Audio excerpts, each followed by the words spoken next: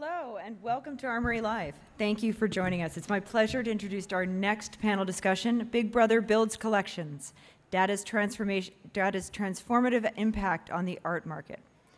Moderator Tim Schneider, art business editor at Art News, speaks to three insiders for their thoughts on data collection and its impact on discovery and on the collecting process. We welcome Serena Moodie, Artlogic, Director of the Americas, Dustyn Kim from Artsy, Chief Revenue Officer, and Bettina Huang, General Manager and Head of Platform. New for this year, our Armory Live program is streaming live, so I'd also like to welcome our online viewers. We will have a very brief question and answer at the end of the hour, during which we'll field questions both from the room and online. So please feel free to send your questions throughout the session so that we can get to all of them at the end. Without further ado, I'd like to turn things over to Tim, and thank you all very, very much for joining us here at the Armory Show this year. Thanks, Eliza. Hey, everybody. Thanks for joining us on a Sunday afternoon. Before we get into the actual panel discussion, I just want to set the stage a little bit. So back in the fall of 2019, I wrote a story for Artnet that was timed to the company's 30th anniversary. And the idea was for me to go out and try to figure out what some of the most significant structural shifts in the art world over those 30 years were. And one of them that emerged very quickly was just this huge increase in the amount of and access to art market data. And just as a reference point, for that story, I talked to Cheyenne Westfall, who was the chair of Phillips, and she told me that back in 1990, when she started her auction career at Sotheby's, the way that Sotheby's was keeping track of their auction prices was that after every sale, an assistant would go into the physical auction catalog with a pair of scissors, and they would cut out the entry for each lot, handwrite the price on it, glue it onto an index card, and then file it into this massive internal card catalog system. Now, this was helpful, but maybe not that helpful in the grand scheme of things. But if we fast forward to today, it's basically impossible to get through even a day of art world news without being confronted by some type of art market data. And that can range from historical analyses of auction prices to in-the-moment art fair sales reports to wider-reaching studies of, say, gender or racial inequity in the art world. There are about 6 million other examples I could point to here. And some of them are free of charge, some of them you're being asked to pay for, and oftentimes the price is not cheap.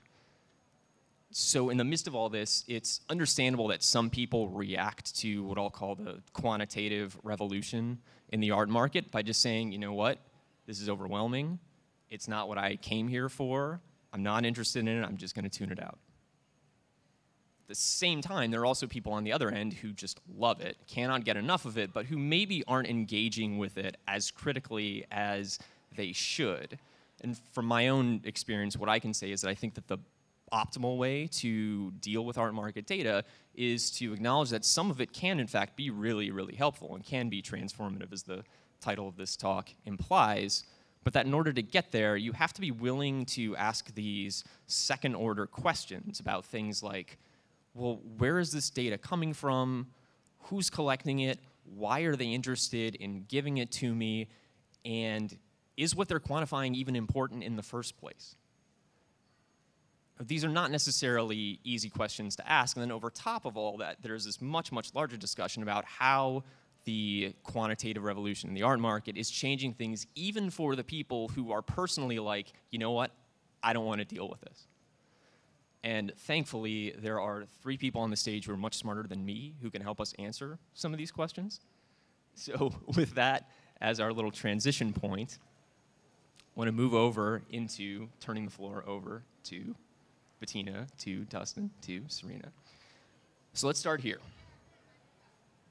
When I talk to people in the art world about data, I tend to hear 2 conflicting narratives. And on the one hand, I will have people tell me, there's so much data out there, I don't know how to deal with it, it's just overwhelming. On the other hand, I will also have other people tell me, you know what, the art market is trying with this data stuff, but when I look at other industries, we are so embarrassingly behind where everyone else is that I'm not even sure what to say about it. So here's my question. Which of those two narratives do you think we're closer to being true on right now? And why do you think so?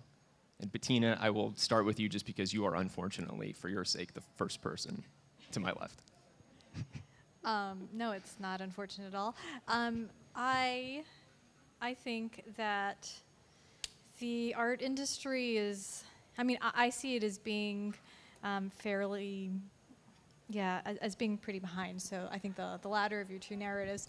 I was actually looking at this visualization a few weeks ago. I can't remember where it was from, to be honest, but it was showing over time various industries and their kind of consumption of data on consumers. And so 15 years ago, I was focused on the e-commerce industry, and 15 years ago, the e-commerce industry was consuming a very small, call it like 6% of the whole pie of data, if there is a whole pie one, whereas like financial services was massive. And over time, that has shifted such that it's one of the largest consumers of data. And so I think that we're actually much closer to that 15 years ago point. And in fact, my first job in e-commerce was about 10 years ago. And so it doesn't actually feel that far from where we were 10 years ago in e-commerce outside of art. Got it. And Dustyn, how about you? I'm imagining you all can guess where I stand on this, given where I work and Artsy's mission to unlock the art market. I think we're making great progress, but I definitely think we have a long, long way to go. The art world is known to be opaque. We're the last, major consumer industry to move online. And as a result, while we are starting to see more data, more transparency, more sharing of information, more ease of purchasing online, I think we're only kind of at the tip of the spear in terms of what can ultimately be done. Serena? Yeah, no, I would agree with that with Dustyn. And I think it's interesting. We're not at either end of the spectrum in terms of these polar opposites. We're kind of doing this interesting slow dance where one person or one partner is a bit out of step. It's like if we look pre-COVID, cloud computing, galleries actually using cloud computing was terrifying for a lot of people, putting their data online. Then you look to COVID and everyone's just going online and they're really embracing these digital strategies. But then you see kind of the boom of NFTs, and I try to compare that against how long it took a gallery to implement an iPad in their sales team. And you see those trajectories, and they're completely different. So I feel like we're going to have to try to resolve that tension between the two of them. We're not there yet, but it's definitely part of the narrative I think that we're walking into right now. Right. Can I add one thing, which I think Please. kind of piggybacks off of what you were saying, Serena, but I also think that there is a conception in the art world, this is not universal, but there are some people who think that rather than kind of building the right foundations of using data, we should try to kind of skip and do something that I think is, as sophisticated as you might see in other industries that have a longer track record and I think more, just stronger knowledge fundamentally. And I think that there's a lot of work that we have to do before we can kind of make that leap. Well, that actually leads into another question I wanted to ask, which is, if we're going to make this comparison between where the art market or the art world is in terms of its use of data and other industries, what can we learn from those other industries? Like, what lessons are out there that maybe people who are just used to coming up in a specific art context aren't thinking about, that can maybe move this along further towards that endpoint where we are working in a sophisticated way with data? Dustyn, you are nodding enthusiastically, so I'm going to go to you. Yeah, I would start with, I guess I'd say two things. First, listen to your customers. And this isn't just, this is just, I guess, a fundamental rule. But part of the move to online embracing data is meeting collectors where they're at, particularly newer, younger collectors. They expect basic information. They expect to be able to find the price of a work. They expect to be able to read all sorts of information about an artist's background and his or her, sales, history, career trajectory. It's just table stakes nowadays. So I think, the industry needs to recognize that and deliver if we want to ultimately grow the art market and want to, invite more of these younger collectors into the mix, because that is the future, of collectors. So I'd just say kind of meeting your customers where they're at is one. And then the second thing I'd say is, I consistently hear about this tension or feel this tension sometimes that there is a risk or a threat that online displaces in-person or offline experiences. And I don't think that's true. I don't think we've seen that in, several other luxury industries, whether or not it's home buying or car buying or jewelry buying. You can get great discovery information online, and then you can still fall in love with something in person. You could stand in front of an amazing piece of artwork, but have done all of your research online beforehand and want to actually complete the purchase using your cell phone, standing right there in front of this work. So, the second lesson, I think, for me is just these two are actually wonderful complements to one another, and it doesn't have to be that, online is displacing some of the more traditional in-person aspects of our industry. Right. Serena, since your company and Artsy kind of work together sort of hand in glove on some of this kinds of stuff, I'm just wondering if there's anything you want to add to that in any kind of way. I totally agree with Dustyn. No. Gotcha. There you go. No, but I do. And in terms of, like we said, the art world is a bit behind a lot of other industries and other sectors. So with that, there's an advantage. Sit back and watch what they're doing and learn from their mistakes. If we look at publishing, even fashion advertising, they had to put everything online and get away from print, and they realized that content was king. And I think we're only starting to realize that. We're opening up the narratives, we're contextualizing artwork, and we're putting that data and information online to a larger audience now. One of the things that you mentioned in your answer, Dustyn, was this idea of sort of the in-person experience and the online experience being at odds with one another. And that, to me, speaks to one of these other tensions that I think comes up when we talk about data, which is that, especially from people who have been in the art world for much longer, it's not unusual for me to hear them say, well, part of the reason I don't want to get into all this data stuff is because it just reduces everything to a number.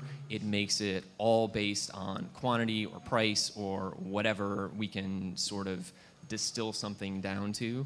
And I don't like how that feels. That is antithetical to my experience of art as this sort of full-blooded, living thing out there in the world. So I'm curious if you can give us some kind of insight as to, like, how do we avoid just using data to turn the art world into this kind of cold, rote, in the worst case scenario, like soullessly corporate thing? I think, it starts with correcting that misperception. Data is not kind of an all or nothing proposition where either you don't use it or like you only use it. And I do think that companies that rely too heavily on data do end up creating experiences that can lack some soul and lack some of the spontaneity that makes art really beautiful. So, but I think it's really important just to think of data as a tool to make really informed decisions. And you can look at the data and then decide to do actually exactly what the trend is. But that is a much more conscious and intentional than decision. So I think you don't have to lose the spontaneity. It's just really about understanding the context in which you're operating, understanding your customers, to Dustyn's point, and being able to create experiences and art from there. Right. Serena, in terms of what you do at Artlogic, the idea that you're sort of creating this hybridized thing where it's an inventory management system, but it also feeds into these larger structures, whether it's your website or your mailing list or whatever else. Just going off of Bettina's idea of like data as a tool to do other things, can you maybe talk a little bit about how you've seen data drive decisions for maybe some of your clients, maybe in ways that they wouldn't have anticipated or that they might not otherwise have done? Yeah, Yeah, no, definitely. I mean, I think also going back to that other industries, looking at the retail market, similar with galleries, I mean, because of COVID and lockdown, a lot of brick and mortars had to close down, and they really had to think about, okay, well, how do we engage with our clients? How do we keep those everlasting relationships healthy and stable? And they started actually looking at data, and I think we started to notice that across our clientele, that people were actually analyzing the information that they've always had, the information that they've collected and amassed, but not analytically enough or with the proper intention, like Bettina mentioned. So we've been seeing a lot of drive towards that, which I think is really important. But just like Bettina said, it's about data should inform, it shouldn't dictate. So it should really assist you in thinking about things, but you actually have to have a conscience behind it as well and looking at it through a human lens. Can I just add to that, too, that there are so many wonderful tools, like viewing rooms, that can be added to the data so that the discovery process online is still a rich and wonderful discovery process. It's not that, I think sometimes there's a fear that if I put a piece of art online and I put the price up and I just put the data up, then it feels too much like I just commoditized it and it's this like grossly commercial Amazon-like experience. But you know, the art world has so much creativity behind it, and the people that are, you know, passionate about art are the people creating the content that is being presented online. So, you know, galleries are creating these wonderful viewing rooms or videos that go along with the basic information that I think, you know, differentiates your sort of like standard e-commerce type of presentation of data, information, and the thing, and then clicking of a button. And this is kind of a tangent to that, but I mean, Bettina, since platform is a click-to-buy marketplace, I mean, I have to imagine that you have dealt with some fears from galleries that you're highlighting about exactly this thing of like, well, I don't just want my artist to be reduced to a click-to-buy commodity. How have you overcome that?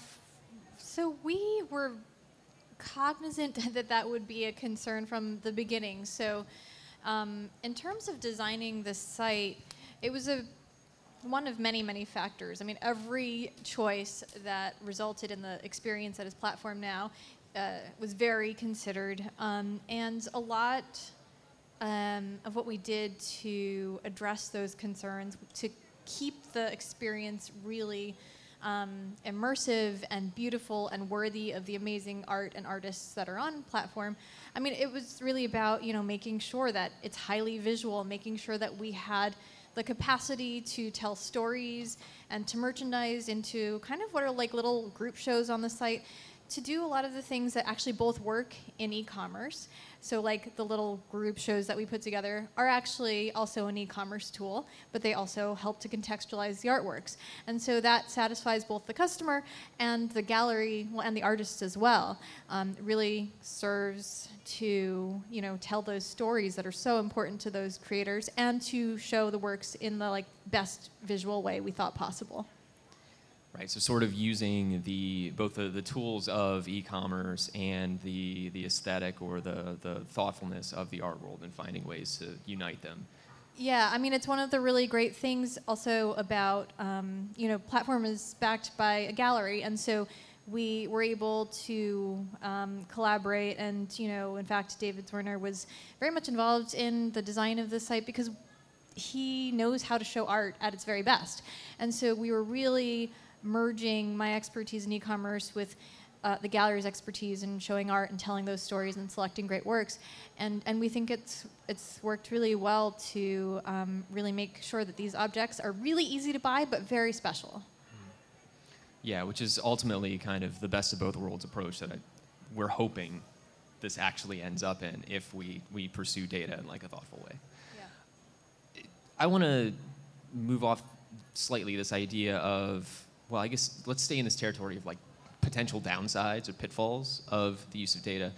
And when it comes to kind of the next phase of the art world, obviously there is a lot of discussion around correcting historical imbalances in a lot of ways. And one of the issues that any data scientist or anybody who's working with algorithms ends up running into is that there is a risk that if you're not very careful, what you can end up doing is perpetuating the same types of biases or blind spots or whatever that the old offline, non-database, traditional art world or industry was perpetuating for so long.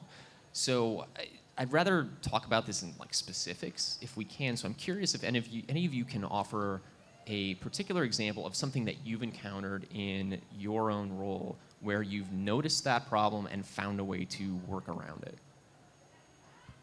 I can take that one. This is something that's been a huge focus area for Artsy, particularly over the last year or so. I oftentimes say, if you're not careful, your algorithm can misbehave. So that data is learning from what's happening in the real world. And so if we look historically at the art world, you will see the true fact that the majority of sales are made by, white male artists. And how do you combat that? How do you make sure that your machine is not just recommending more artists exactly like the artists that have been successful, as the data tells the story, in years past? And so we've taken a lot of concrete steps to actually introduce more racial and gender diversity into our recommendations. We've taken a look and actually tweaked the algorithm a bit. We have changed our onboarding. I don't want to be too technical. We call it our onboarding flow. But if a new user joins Artsy, we'll ask them a series of questions to help understand their tastes and their taste profile. And we're intentionally serving up more BIPOC and female artists as part of that experience in order to try to get a broader input and surface a broader range of artists. We've also made changes to our recommendation engines as well, so that when the site recommends, if you like artist A, you may be interested in artist B, that we are surfacing up artist Bs that are, a more inclusive and diverse set of individuals. And I have to imagine that you're almost constantly tweaking that formula, just like, say, Facebook or Instagram is constantly tweaking their algorithm to serve you up, theoretically, the content that you're most interested in. Yeah, I mean, it's an ongoing kind of living project. And we'll also pull in, outside individuals as well, because you might have your own internal biases within the corporation, within the organization that's actually looking at these algorithms. So we'll regularly have, industry experts, curators, artists, gallerists come in and look at, our list of, for example, in-demand artists as the kind of algorithm is suggesting, just to make sure that we think, there's a good balance of what I'd call art times science in terms of what's being recommended. Right, and that's a tricky thing too, because the part of the perpetuation of bias problem is that it's not necessarily as if there are just people sitting there saying, yeah, I really want to downgrade all the women. Here's how I'm going to write this algorithm. It's just like, it's an unconscious thing that happens, sometimes just because the data you're drawing from has happened to be heavily weighted towards men, or whatever the case may be. So that has to be a difficult process. Yeah, it's a nuanced approach for sure. Yeah. Another thing that I think is important to do, and that we're trying to do at Platform, and this is just a part of trying to make the art world and people who care about art a bigger community, but we try to engage underrepresented communities. We, sell artwork and we work with influencers and things that hopefully bring people who are, maybe less traditionally represented from the buying side. And then that also, changes the data, changes the interests that are represented in the data. Yeah, and out of curiosity, Bettina, how much of the past data by this point, because Platform has been around now for, almost a year? No, I mean, truthfully, we don't have enough data yet to be building algorithms, nor do I actually believe that an algorithmic recommendations engine for Platform is probably not going to be something that we see soon, even when we do have enough data to do that, because it's so important to us to be introducing our customers to what's really new and interesting, and almost by definition there won't be data on that. But we've only actually been live to the world for about 4 months, so we actually are in early stages. All right. Well, this is just proof to everyone that the pandemic has completely melted my brain when it comes to time. So apologies for that, Bettina. Tim, do you mind if I actually jump in? I know we don't face this too much, please. at least at Artlogic, but something that I thought was interesting was how we addressed Armory Online, which is obviously the virtual accompaniment to this amazing in-real-life fair. And one thing I think that our team, as well as the Armory team, really considered was the Discover section that you see on the homepage. And it's really about a chance encounter. So I think the biggest thing that we did was ensure there was no algorithm. There's nothing there that's actually looking at anyone else, what you're looking at and informing what you see in that section. It's actually random, because we really wanted to mimic what is it like to actually walk into a fair and just be taken aback by a piece of work that you would never have confronted with. So it's that kind of thing. It's eliminating hierarchies, I think, where we can, and just trying to make it an equal ground and even playing field for everyone. That's interesting. One of the other, I guess, potential pitfalls when we're dealing with data and we're scaling up the amount of information that any company has on any of us, there's like this double-edged sword that ends up emerging where, on the one hand, the more data any company has about you and what you like, the better the recommendations they can offer you, the better they can serve you, the better they can understand. To go back to your idea, Dustyn, of like meeting customers where they're at, like you need to understand who those people are in order to be able to do that effectively. So that's one side. The other side, obviously, the more data any one company has about you, the more vulnerable it theoretically makes you if things go sideways, whether that's because in the most obvious example, you have hackers coming in and deciding that they want to exploit this data. There is also the potential, and to be clear, not from anybody who is on this stage, but like there are unethical people who are out there who are collecting data, and sometimes they just use it for their own purposes that are not what we would like for them to be. So I guess my question is, I'm assuming that all three of you have to deal with this concern from your own perspective. And I would love to know sort of how you reassure people and what steps you take to try to make sure that the data security element is really sewn up as tight as it needs to be. I can kick that off. I mean, for us, since we are really the infrastructure that holds all of our clients' data, that's their proprietary information, we're the custodians of that. It's not on us to look or touch that. It's really for us to ensure that the security and where it's being held is at the utmost. And I mean, that's changing all the time. Data protection regulations changing all the time. And just staying on top of that, knowing what the best practices are, continuing to future-proof your systems, I think is huge. So I think first and foremost, transparency. What systems do we work on? We're very open about that. We're more than happy to answer, where things are and all of that jazz. But yeah, I think that's really it. Yeah, I can build on that. So as a marketplace, we need to protect both our buyers and our sellers.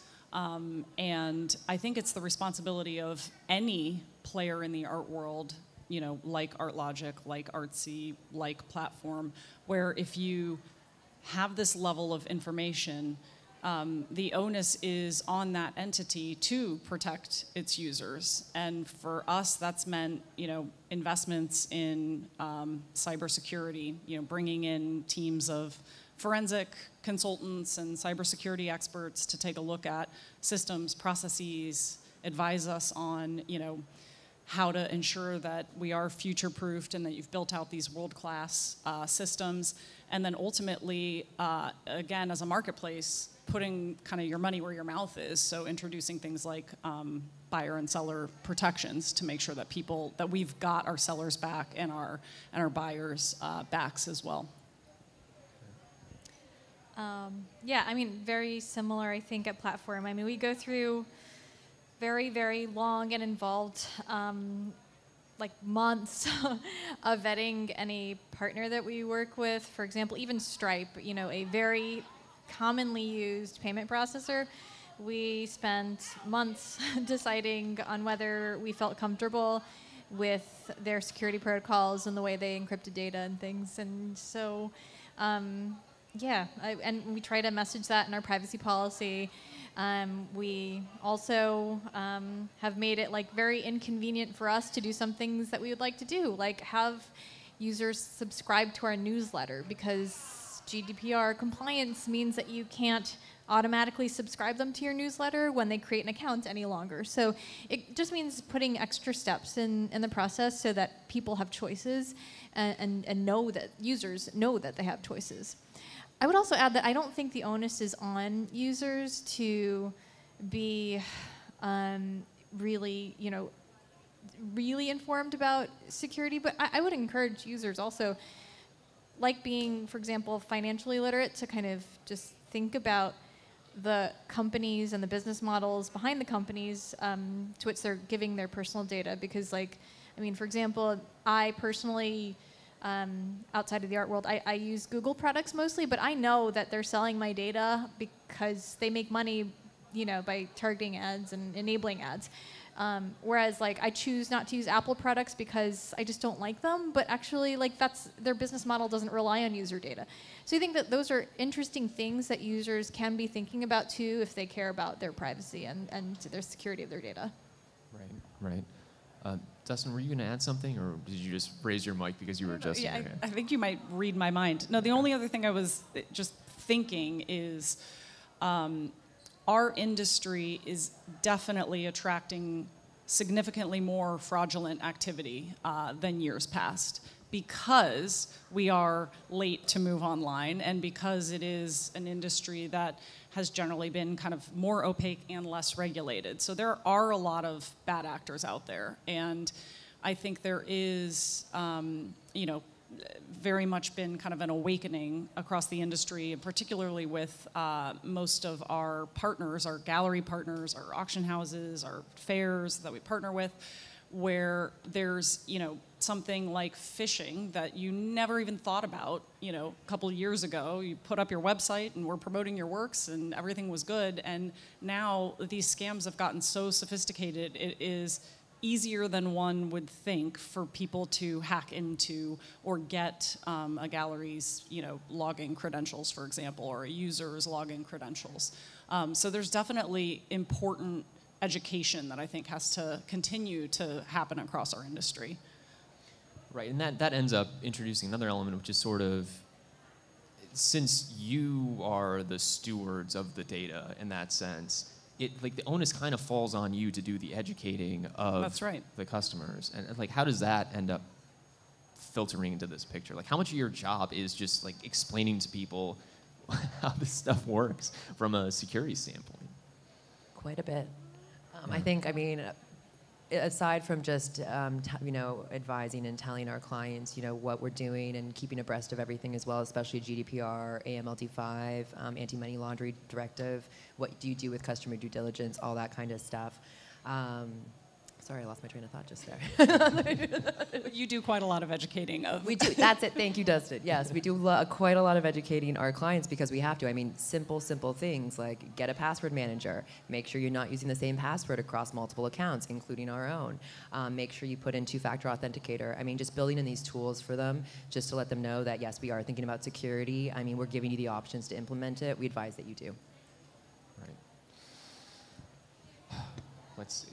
Well, let's go in this direction then. So I think that when the discussion turns to data, more often than not, it tends to pivot really quickly to marketplace-specific things. We're talking about prices, we're talking about e-commerce, we're talking about sales, and that's only sort of the tip of the iceberg in actuality at this point. And I would love to just sort of expand the lens a little bit and ask each of you if you could just talk about maybe one other type of data that you deal with that you think is important to what you do that the average person might not necessarily even think about when it comes to data in the art world. Serena, your enthusiastic nodding is leading me to believe. Well, one thing I think that's really interesting for us is in the past year, even in our sales, we've just seen an absolute increase in website sales and people going online. And because of that, I mean, a lot of the data that we deal with is obviously proprietary. There's nothing we can do with that that's public. So what we've been looking at this year is actually what's in the public domain, what's being shared online, but also what's happening online, what's happening with website inquiries, are people actually buying? And what we've actually seen, I think, which was reported in Claire McAndrews' Our Market Report, was that I think 33% of sales were happening online in the first half of 2021. And if we were to include art fairs, that's 37%. So it's not something that's going away by any means. And because we actually are able to look at this aggregated data, we can actually start to be informed and at least learn about certain trends that are happening, I think, across the industry based on what they're actually doing online. Can I actually back up and just comment about one thing in the question? Yes. So the question starts with kind of challenging the idea that like price should be like the focal point of art data. And yeah, it's only one data point. There are other things to be looking at, but there isn't enough price transparency either yet. So I just want to say that first, is there's still a long way to go there. But also, just to answer the rest of your question, how else do we use data? I think that we, are doing some fun stuff in that, at Platform we're trying to get people who haven't bought art before to be interested in art and then go ahead and buy it. And there's a lot, we have a lot of hypotheses on how that new collector or person who is not a collector yet thinks about art and how their behaviors and attitudes are different than a more seasoned collector. And so you can even do some testing on platforms like Instagram and from the captions and the type of content that you put out there, whether it's something that humanizes the artist and if that resonates more versus something that really features artwork first. All of that provides really great insight into what a new generation is interested in and how they think about art. And I think that's very exciting.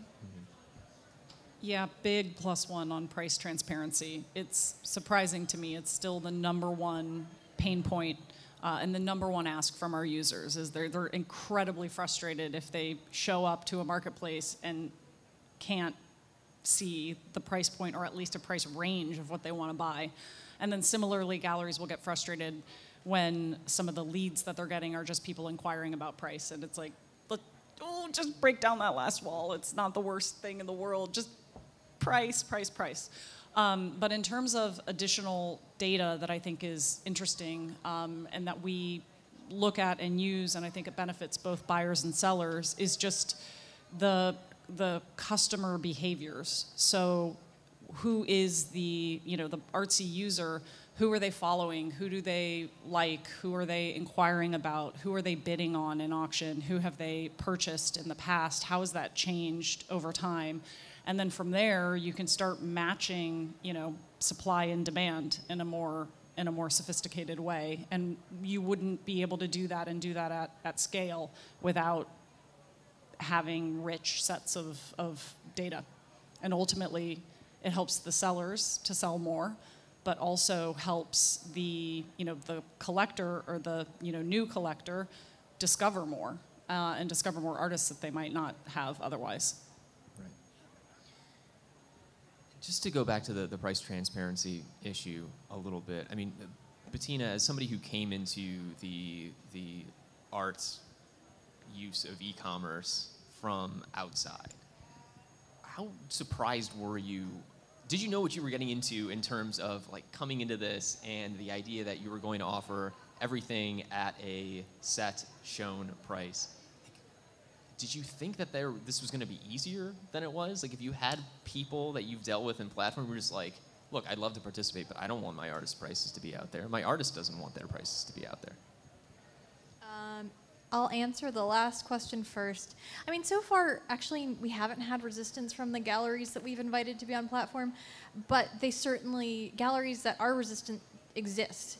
I think it's just that, we do a lot of research before we invite galleries onto the site, and we're looking for galleries that are very like-minded, and so, there's some filtering that way.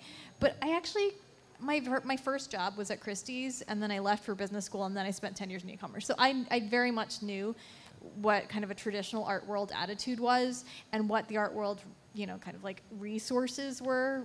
And so I knew how hard it would be, but that's also part of what was very exciting to me in launching platform and being able to do something that is for the industry pretty bold. Right.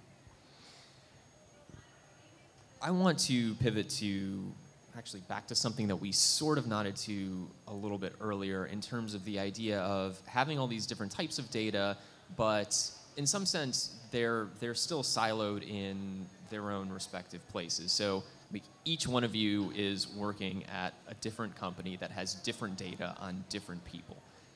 And there is one argument out there that says, well, the way that this really moves forward is when those companies with those different types of data start coming together and working together and building kind of collaborative uses for that data.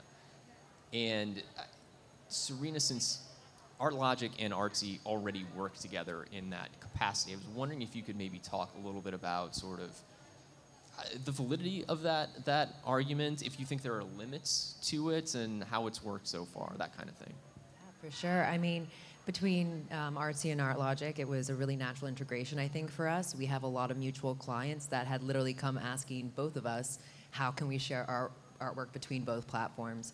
So that was really kind of a natural evolution for us. And then when we actually started embarking on this, we started to realize, I think, the power of that integration and how beneficial it was for the user's experience.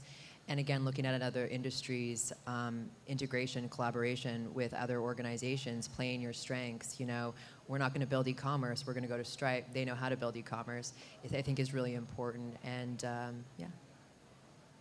Yeah, I would just add that when thinking about an integration,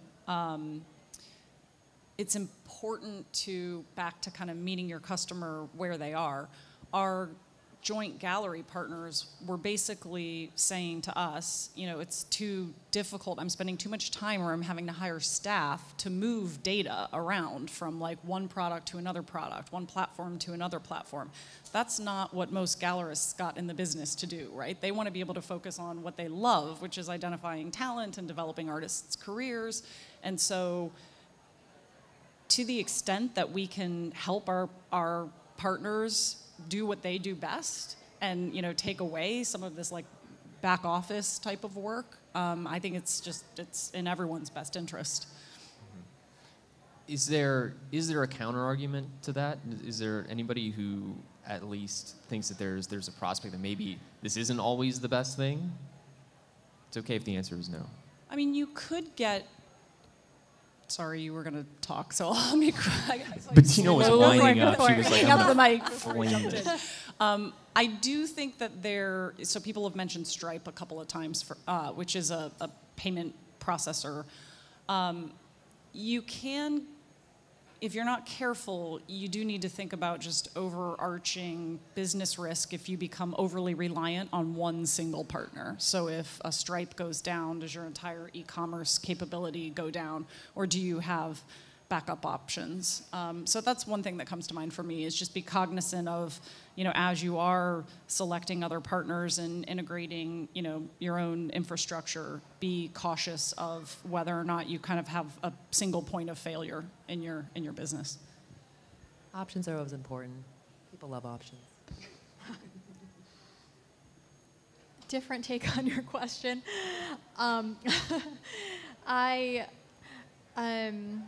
I think that there are people who feel as though merging data sets is just like going to give everyone more information, and that is a good thing.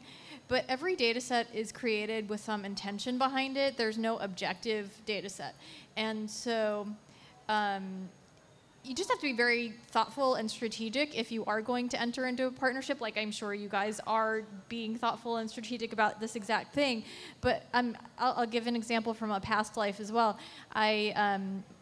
My first e-commerce job was at a company called Quidsy, which was acquired by Amazon, and Quidsy was selling like things that parents would need, high-end, high-income parents, and so also was able to access data from Amazon, whose customer tends to have more of an eye towards like the price point and less towards like paying a premium for convenience.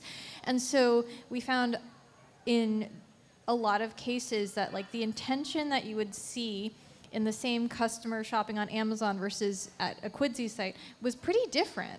And so like one could make the mistake of like looking at the customer's behavior on Amazon and thinking that that's what they would see at Quidsy, but you have to just have a more nuanced perspective, and it takes time and it takes thoughtfulness. So it's not just about like taking two data sets and like giant, you know, like data pools and combining them. You just can't do that. Right, yeah, it goes back to the importance of sort of what you're collecting, how you're collecting it, what the background on that data is. I mean, we even see this this is part of the reason why, to go a little further afield, like this is why polling data is sometimes not necessarily very trustworthy, because if you ask the question in like a loaded way, it can end up distorting the result. So yeah, it's like there's all these second level things, again, that are happening behind the scenes. It's also not easy to combine data sets. Like it sounds simple, but it was a ton of work to get our data to be able to you know, speak with one another seamlessly. So it's also like, it's not this cheap and easy thing for all these various providers to just go gobble up all these different data sets. It's a lot of technical work. Yeah, I mean, out of curiosity, how long did it take you to actually fully merge those two data sets, roughly? Yeah, I was going to say a couple quarters of, like, we also, like, were kind of working on it like steady burn in the background. I think if we had, you know, put all of our collective engineers on it, we could have gotten it done pretty quickly. But we probably started talking about it a year ahead of when it actually launched, and definitely took a couple of quarters of solid development time. Okay. So I'm looking at the flashing clock at my feet here, and I want to leave some time at the end for the audience to be able to ask questions. So why don't we end on this? I would love to hear from each of you, given where we are right now, like what you think the next evolutionary phase of the art world's use of data looks like, and what we need to do in order to actually get there. My response is kind of boring because, like, I think that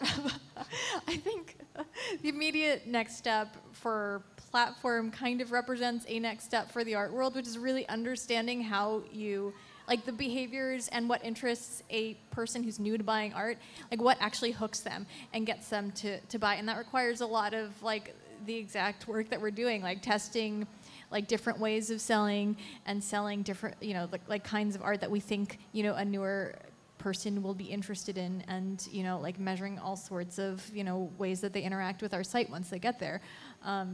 So it is kind of a boring question because it is like the work that I do. But one thing I'll throw in there that's not work that I do that I think actually never gets talked about is logistics. I think there's so much that's happening right now in the world of art logistics that is going to,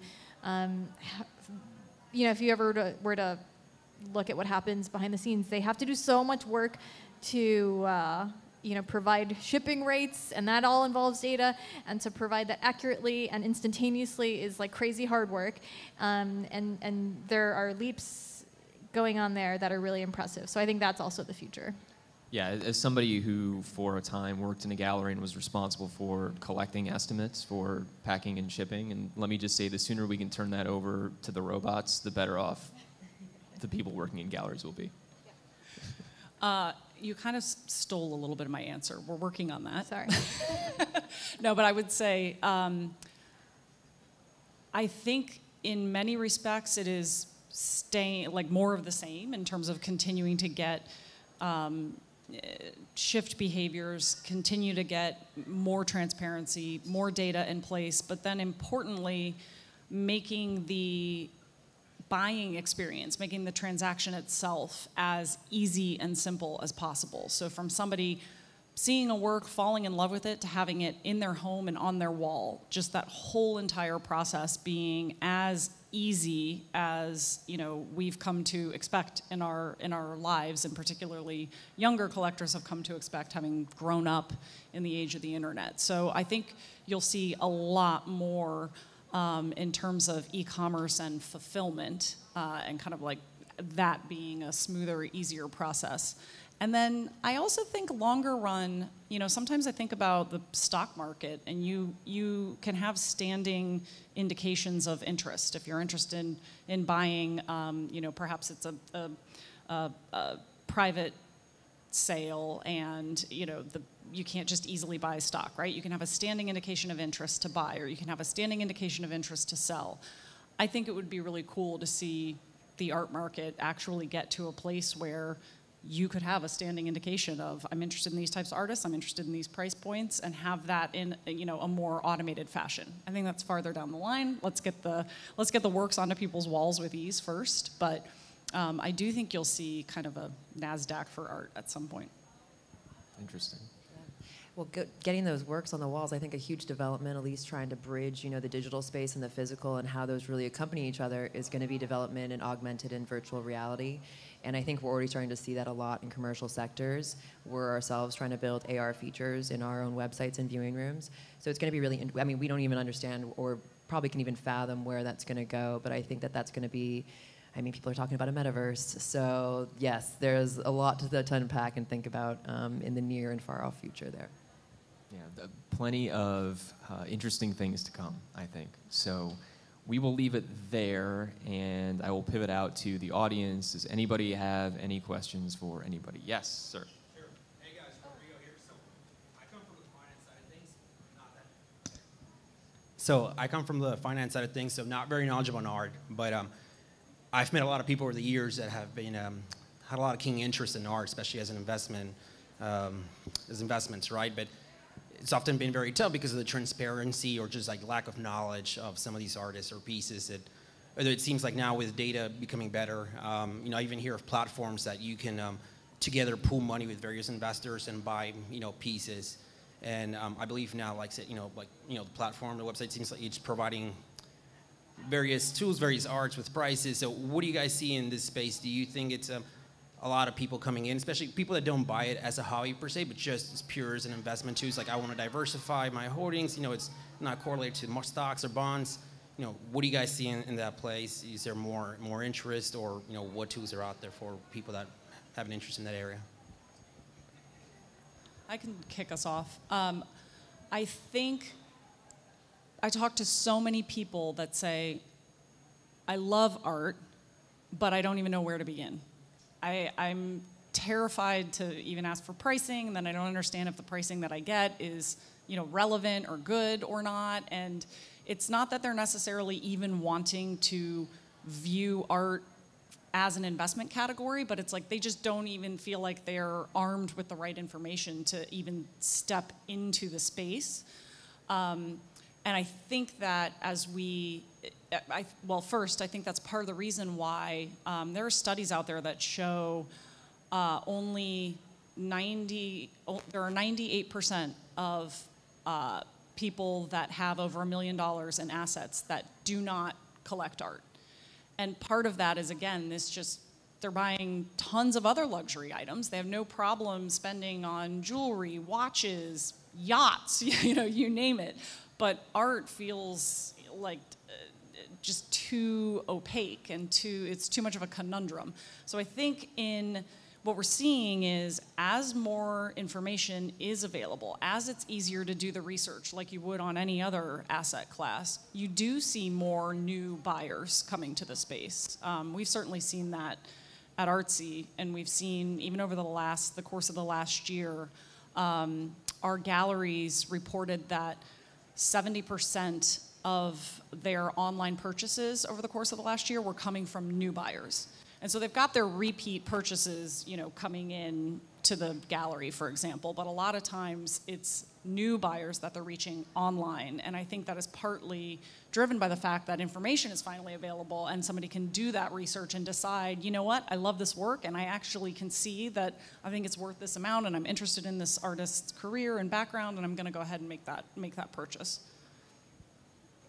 I would say that, and actually we have a piece of content that we're publishing in 2 weeks about this very topic, so I would encourage you to read it. If you want to invest in art in a way that's fairly kind of predictable and data-oriented, you kind of have to be ultra wealthy and invest in blue chip art. You know, that has been sold and resold, and where there's a decent amount of data, and also where there's like some predictable amount of liquidity. But you know, blue chip art is expensive and it's rare by definition. So if you want to invest in art in a different sense, in a less kind of like ROI focused way, particularly on primary market artworks, then you're really, I think, looking for downside protection. You want to know that you're spending your thousands of dollars well on a piece of art by an artist who's going to have a career that has growth potential, and you know, where you can hopefully maybe one day resell it if you'd like to. And so those are the kinds of factors that we look for when we, some of the factors that we look for when we're selecting art for platform. They're, like, we're not saying that we are, you know, selling you investment-worthy art, but these are artists who do have that growth potential. And I think that that gives someone who's fairly new to buying art comfort in what they're buying. But it's not about ROI, in our opinion. I love how the gentleman with finance was thinking about masterworks. I'm in marketing.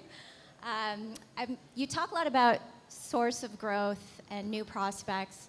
I'm curious, what have you found as the most successful or surprising new tactics to source those new buyers or collectors?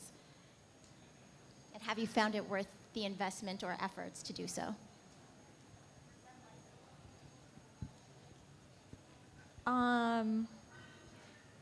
I don't know if I can think of anything that's too surprising just yet. I don't know if you I mean, I would say a lot of, we are seeing, this is not surprising, but a lot of discovery will happen on social media. So there's a, you know, heavy use of Instagram in particular, where someone will, you know, start following an artist, and then from there we see them come to Artsy to learn more about that artist, to do more research, and then ultimately to make a purchase. But again, I don't think that is necessarily a huge surprise, but we do see a bigger differential there between younger collectors versus more established collectors. Younger collectors are absolutely starting on social media platforms or going directly to, you know, marketplaces like Artsy versus established collectors that are more comfortable with reaching out to their advisor, going to the gallery directly, et cetera. As for the question, though, about whether it's worth the investment, though, I think inevitably, yes. I mean, the art market is, you know, I don't know what the most recent estimate of the size of the market is. I don't remember off the top of my head. But, I mean, other luxury markets are multiples larger. And I think that it is one way of thinking about how much larger the art market could be if there were more people coming into it. So, absolutely, I think it's worth the investment. Yeah, and also just, I will add that the whole idea of reaching out to new buyers, people you didn't know before, that's not a mission that's specific just to people who are working with data. Like, that's the reason art fairs exist, for instance. I mean, this is something that dealers have been trying to do, and auction houses have been trying to do for a very long time, and it's just that now I think they're doing it in a more sophisticated way than they used to be doing it. One thing I will say we have noticed is the next generation of collectors they are very passionate and thoughtful about how they spend their money. And so we do see a lot that come through via charity or benefit causes in particular, and then from there kind of get the bug and start collecting. Anybody else?